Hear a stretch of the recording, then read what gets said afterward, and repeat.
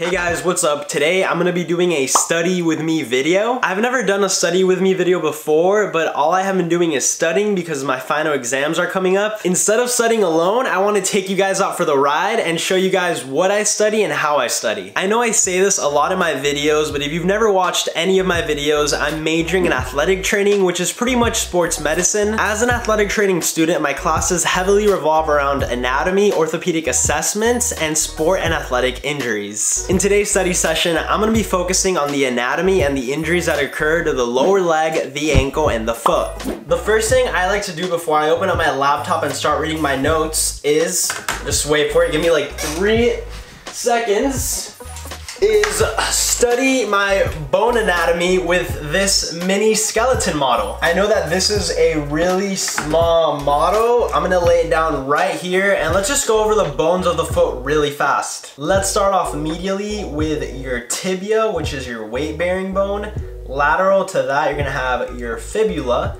Right below those structures, you're gonna have your talus right here, kind of on the medial aspect.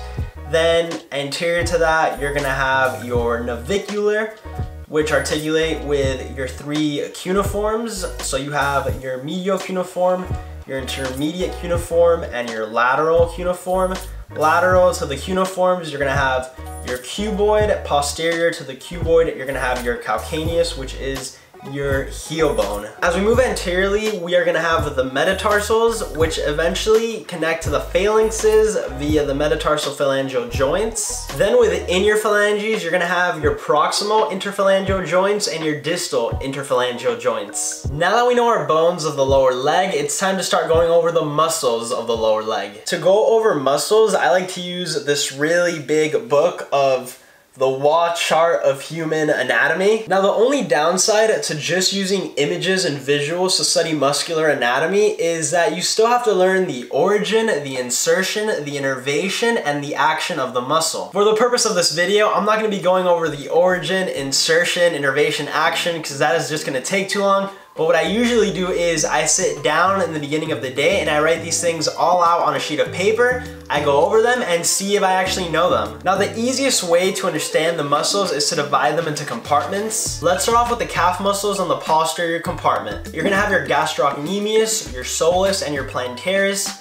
which primarily are responsible for plantar flexion. You're gonna have your tibialis posterior, which is also responsible for plantar flexion and slight inversion. You're gonna have your flexor digitorum longus, which is responsible for flexing your toes. And you're gonna have your flexor hallucis longus, which is responsible for flexing your big toe. We're gonna move on to the anterior compartment, where you're gonna have your tibialis anterior, which is mainly responsible for dorsiflexion. You're also gonna have your extensor digitorum longus, which is responsible for extending your toes, and your extensor hallucis longus, which is responsible for extending your big toe. The last compartment we're gonna be looking at is the lateral compartment, which is where you're gonna have your peroneus longus and brevis, which are mainly responsible for eversion. We went over the anatomy successfully. Now it's time to open up my laptop and go over some foot deformities. The way that I like to go over my notes is that pretty much what I do is that at the very end of every set of notes, I ask questions,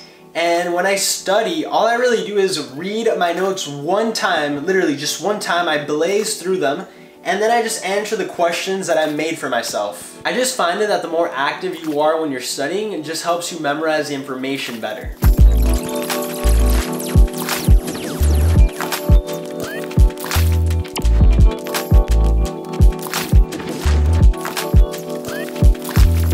Alright, so these are pretty much all the foot deformities that I need to learn for my class. I know the handwriting is really bad, but honestly all I do is answer the questions, I go over my notes, make sure they're right, and if they're wrong I kind of just write over them, but if they're all right, like if it's 100% correct, you know what I do?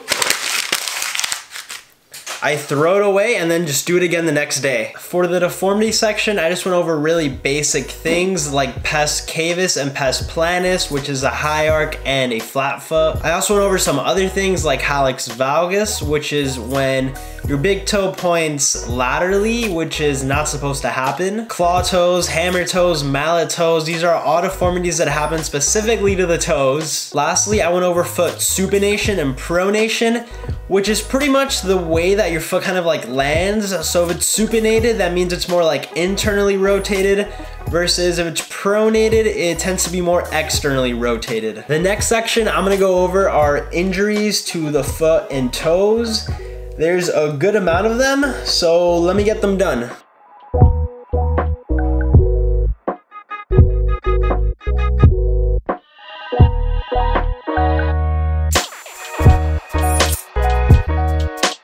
All of this right here, all of these papers, it's like 3-4 sheets of paper back and forth. That is filled with all the injuries that I had to learn. You have to know how to define the injury. You have to know the mechanism of injury, the structures involved, the sign and symptoms, as well as any special test, any preventative measures that can be taken to prevent the injury, and lastly, the treatment. And I pretty much did that with about 30 different injuries. Some basic injuries that we could talk about are your ankle sprains. There's actually 3 types of ankle sprains, with the most common one being the lateral ankle sprain. A lateral ankle sprain is pretty much a sprain to your anterior talofibular ligament, your calcaneofibular ligament, or your posterior talofibular ligament. The most commonly injured ligament though is the anterior one, just because of the mechanism of the injury and the anatomy of the structure. Medial ankle sprains occur to the deltoid ligament, which is around the medial malleoli. And then you have your high ankle sprains, which happen with external rotation, which are a little bit more rare, but they're also a little bit more severe. Then for all these ankle sprains, you can do special tests. So for example, for a lateral ankle sprain, you would do an anterior drawer test. For a medial ankle sprain, you could do a Taylor tilt or a Kliger's test. And then for a high ankle sprain, you would do a syndesmotic test or a compression test. Another big injury that I learned about was actually foot fractures. There's 2 types that I learned about. There's a stress fracture to the foot and then a traumatic fracture to the foot. Then I learned about very specific injuries like a Jones fracture or a Dancer's fracture, which is pretty much a fracture to the proximal base of the 5th metatarsal. Then there's some nerve injuries that I learned about, like tarsal tunnel syndrome, which is pretty much when your tibial nerve gets entrapped in your tarsal tunnel, and Morden's neuroma, which is an injury to the digital nerves of your 3rd and 4th metatarsal, but it causes pain along your metatarsal number 2 all the way to the 4th one. So yeah, just a lot of different injuries overall in the foot. Now the last section I'm gonna go over tonight includes injuries that are more severe, like fractures, dislocations, also injuries that are more life or limb threatening. But just one more section to go until we are done. I honestly cannot wait.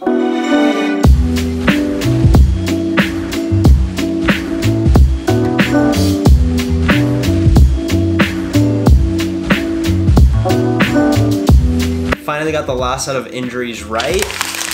So with these traumatic foot injuries, it's just stuff that require more attention and are just more of an emergency. Besides fractures and acute dislocations, I think that the most interesting injury on this list probably has to be compartment syndrome. Compartment syndrome is when your compartment enlarges so much that it could lead to neurovascular compromise. It mainly happens with a really forceful hit, and it requires surgery like immediately. It's really important that they're diagnosed really fast. If it doesn't get treated right away, it could actually lead to amputation, and that's exactly what we're trying to avoid. But yeah, that's pretty much it. Even though like when I edited everything comes out really short, I've probably been studying for about 3 hours. Hopefully you guys enjoyed this video. I do think it was kind of cool to show you guys what I learned and how I learned it. So let me know if you want to see more of these type of videos in the future. It's really late. I'm gonna be getting some sleep. That is pretty much it for me. But always remember to stay hydrated.